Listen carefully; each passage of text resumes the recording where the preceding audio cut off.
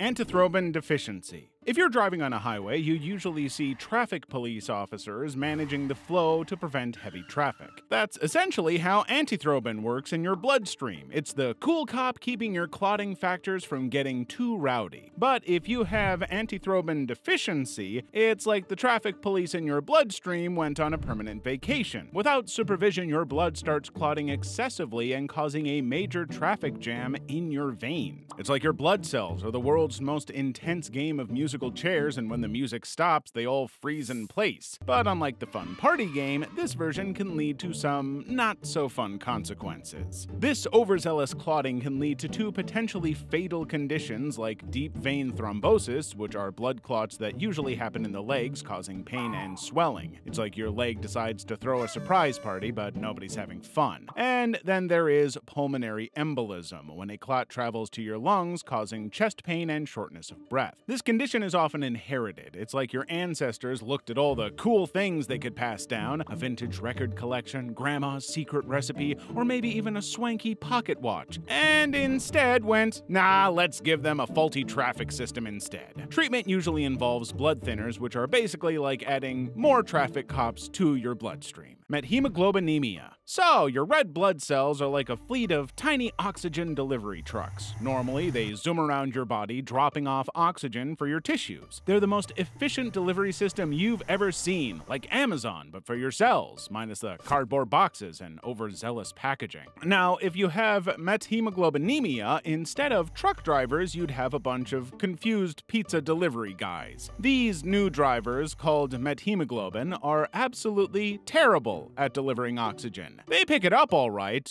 but then they hang on to it like it's the last slice of pepperoni supreme pizza. So your body's tissues would just sit there, tapping their feet, wondering where their oxygen delivery is. It's like waiting for a package that's constantly out for delivery but never arrives. Due to this lack of oxygen, your skin, lips, and nails would begin to turn blue like you're auditioning for the live-action movie of the Smurfs. This would be accompanied by body weakness, nausea and vomiting, and an intense headache that feels like the Beatles are performing their greatest hits concert inside your skull. These symptoms require immediate treatment, or else you might start to experience signs of central nervous system depression and seizures. Only a few cases of this condition have been documented worldwide, and the few people with this disorder are either born with it or developed it by exposure to toxic substances or using recreational drugs like laughing gas. Bernard-Soier syndrome. If your health is at 100% and you mistakenly step on a Lego, you'll only feel a sharp pain and nothing more. But if you have Bernard-Soier syndrome, stepping on a Lego by mistake would seriously bruise your feet to the point of heavy bleeding. Like, the amount of blood coming out of the injury would look like you were shot in the foot. It's like your body decides to turn a simple ouch moment into a scene from a B-grade horror movie. Now, the cause of this leaky situation is that you have a genetic mutation that causes you to have a low platelet count. You see, one of the jobs of your platelets is to stick together and plug up any leaks in your blood vessels, a process known as blood clotting. It's your body's version of a quick fix, like slapping duct tape on a leaky pipe. But due to this mutation, the slightest scratch could tear your skin and you'll literally be gushing blood from it, all because your platelets are too low to form proper clots. This would make any injury you have heal at the same speed as a snail. You'll also experience constant nosebleeds, bleeding under your skin, and heavy bleeding during your menstrual cycle. This condition affects 1 in a million people worldwide, making it rarer than a politician actually telling the truth. Cyclic Neutropenia. Let's say your body is a bakery, and neutrophils, a type of white blood cell, are the pastry chefs. However, if you have cyclic neutropenia, your bakery would have a bizarre business model. Every 21 days, it decides to give all its pastry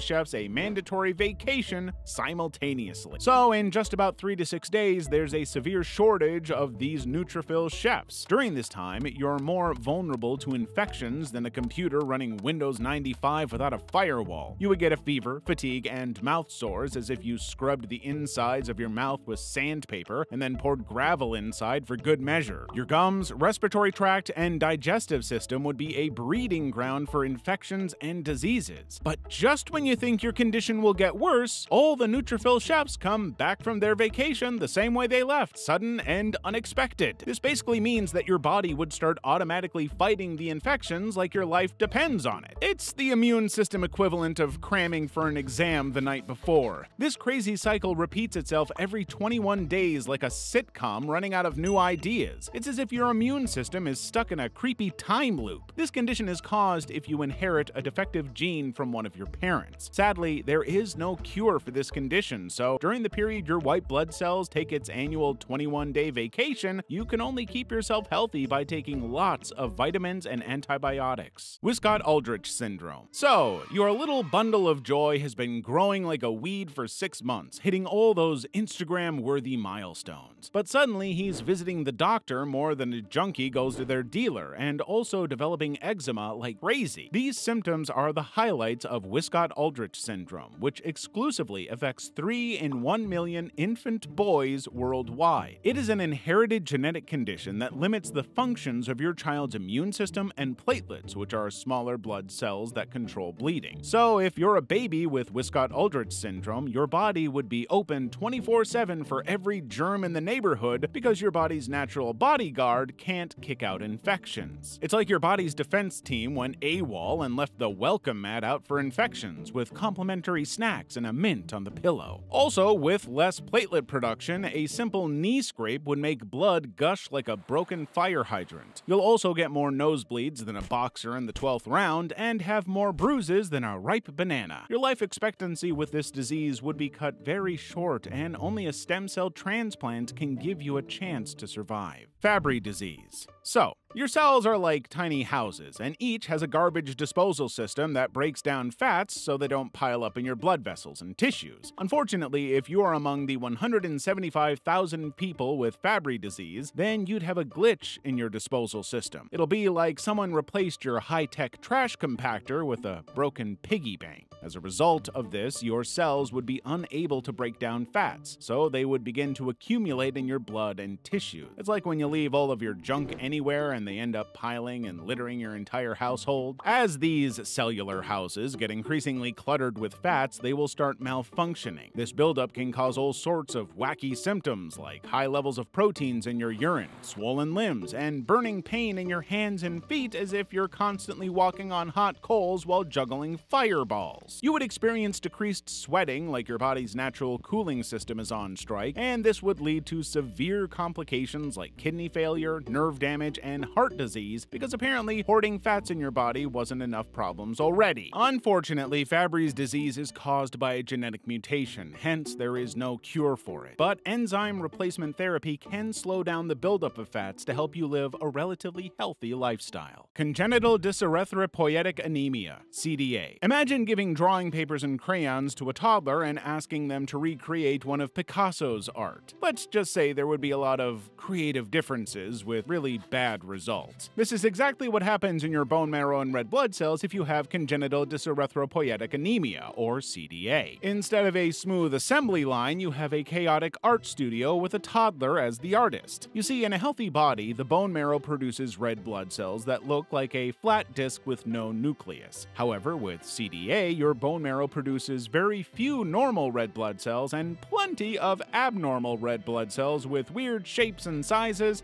and some might even have more than one nucleus. These defective red blood cells are basically the cellular version of that one friend who always shows up to the party in the craziest costume ever. They're memorable, sure, but they're not exactly blending in or doing what they're supposed to. As a result, your body is forced to work with only a few normal red blood cells, which makes it lack the right amount of oxygen it needs to function correctly. This leaves you looking paler than a ghost and feeling tired all the time, as if you're constantly dragging yourself through a Monday morning after a weekend-long movie marathon. Your liver and spleen would also kick into overdrive because they are trying to clear out those weirdly shaped blood cells. This would cause them to store excess irons and swell up like baby elephants. Over time, the stored iron can cause severe damage that may lead to organ failure and long-lasting diseases such as permanent scarring and damage of the lungs, diabetes, and heart failure. Diamond blackfan anemia, DBA. Picture your bone marrow as a bustling toy factory, churning out red blood cells faster than elves make presents at Christmas. But in diamond blackfan anemia, it's like the factory workers responsible for making red blood cells decide to go on an extended coffee break forever. As a result, your bone marrow's productivity would drop faster than a lead balloon, leaving you unable to produce enough red blood cells. It's like trying to paint the town red, but your paint bucket is completely empty. You see, these red blood cells are crucial for carrying oxygen around your body, so without them, you're basically trying to run a marathon while holding your breath. You'd always be tired and pale like you're auditioning for the role of Snow White, minus the sparkly skin and good looks. And for the cherry on top of this anemic dessert, you would be born with physical abnormalities like missing or misshapen thumbs or a small head. It's like your genes played a game of Mad Libs with your body development. People with this condition are born with it, and they are vulnerable to developing cancer later in life, but proper medication can give you a 75% survival rate. Glansen thrombocytopenia. This rare blood disorder is all about platelets. You know, those tiny blood cells that help you stop bleeding when you get a cut? If, unfortunately, you're among the 1 in a million people born with Glansen thrombocytopenia, your platelets would be missing a crucial protein that usually helps them stick together to stop bleeding. It's like they're trying to hold hands, but someone coated their palms with butter, so they're essentially slipping and sliding past each other like greased-up bowling balls. With your platelets unable to stick together, any minor injury turns into a blood donation speed run. You'd bruise easier than an overripe banana in a toddler's lunchbox, and even the most minor cut would turn you into a bleeding human fountain. If you want to learn more about all the weird businesses your blood can get involved in, join our Discord server today, which will give you all the information you need. Paroxysmal nocturnal hemoglobinuria, PNH. So, the first thing you do when you wake up every morning is to take a trip to the bathroom and evict that overnight tenant from your bladder before starting your day. But today, something is different. The color of your pee is darker than your ex's soul, like someone emptied your favorite cola into the toilet bowl before you used it. Plot twist, that isn't cola, but your pee mixed with your blood. This is usually the first indication that you have paroxysmal nocturnal hemoglobinuria, or PNH. Just imagine your red blood cells are like tiny submarines cruising through your bloodstream. Normally, these subs have a protective coating that protects them from your body's defense system. But if you have this disease, it's like someone forgot to apply that coating to some of your cellular subs. So your immune system sees them as foreign bodies and launches a nuclear missile. It's your body playing a very aggressive game of battleship with itself. As a result, your red blood cells burst and release hemoglobin into your bloodstream. It's like all the submarine crew members decided to go for a swim. So when you take a leak in the middle of the night or early morning, your pee would either be red, brown, or dark, as if there's a cola factory inside your bladder. Aside from the colored pee, you would equally experience stomach and back pain, erectile dysfunction, and shortness of breath. As scary as this condition may seem, it can be treated with medications to suppress your immune system or get a bone marrow transplant, essentially replacing your entire blood cell factory with a new model. Hereditary spherocytosis. So, typically, your red blood cells are like little flexible discs floating around in your blood. They're supposed to be all bendy and squishy like an elastic band so they can squeeze through tiny spots in your blood vessels. But if you're born with hereditary spherocytosis, your red blood cells won't look like the little flexible discs. Instead, they would puff up into little bloated spheres as if they ate too much at the cellular buffet, and these spherical cells are about as flexible as a bowling ball. As if that isn't enough, your spleen, which is usually your blood cell's chill quality control officer, would suddenly become an overeager bouncer of the circulatory system. It would aggressively target these abnormally spherical cells, treating them like unwanted intruders. But instead of just kicking them out, it destroys them at an alarming rate,